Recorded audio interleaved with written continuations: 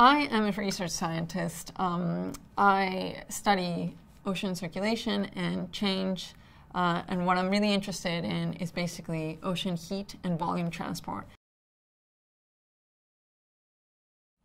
I was born and raised in Mexico, and basically when I was about 18, I decided to go study in Canada, and my degree is in applied mathematics.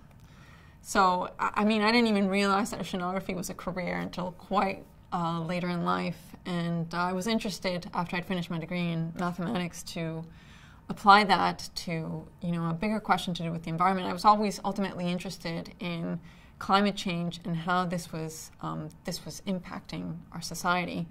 But I was coming at it from a very technical point with a math background, so it was a natural. It seemed like a natural transition to apply math to some environmental question, and that's how I got into, learned that there existed programs, PhD programs that did this sort of thing. So that's basically how I got into oceanography, and I completed my PhD in marine science in the US. And once I was done that, I started doing a postdoc over here in the UK at the National Oceanography Center on monsoon dynamics in the Indian Ocean.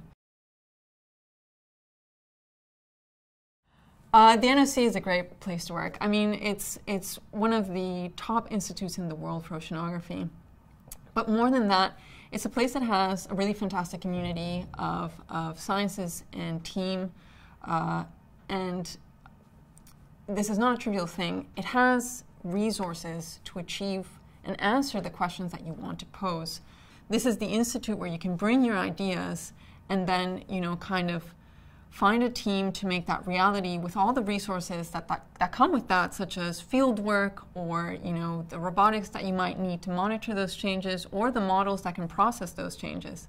So to have an institute that brings all of those elements together in terms of the observational, the modeling, the community of experts, that's really unique and really special about the NOC. Some people, go to sea and basically never want to do it again in their lives. But then there's other of us that go to sea.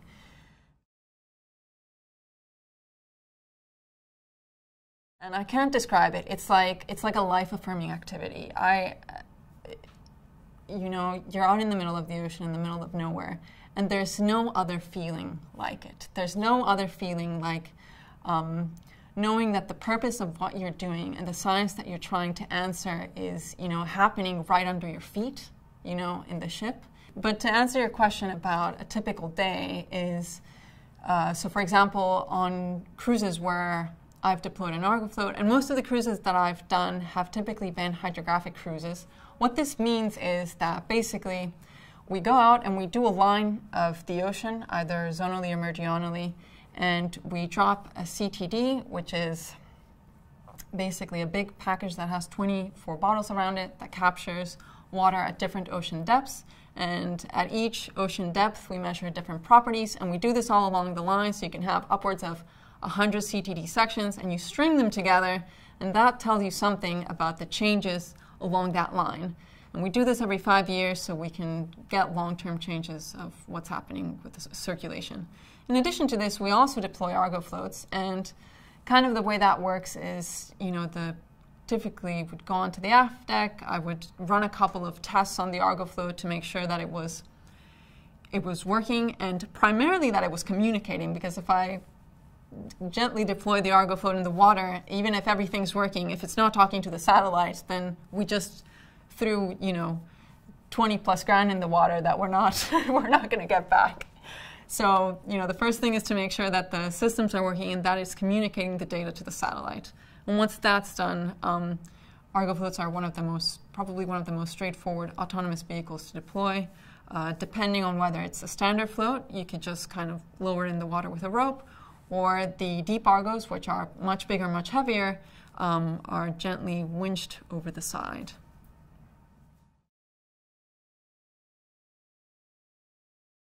So I think I've seen, again, completely based on my personal experience, which again is a drop in the bucket. So I think that equality and gender equality, I won't say diversity, I definitely don't see other types of diversity that isn't I don't see much different. You might have to edit this out. What I'm not seeing is a lot of racial diversity. I don't think that's improved at all. I think there's a lot of work to be done on that. In terms of gender diversity, I do think that we're getting a lot better.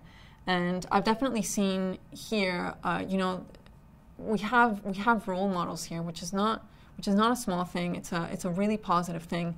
And here, more and more, especially in the field, I think we have seen an improvement in gender diversity and more women in leadership positions, because it's not enough to just recruit women and other marginalized groups into a field. You have to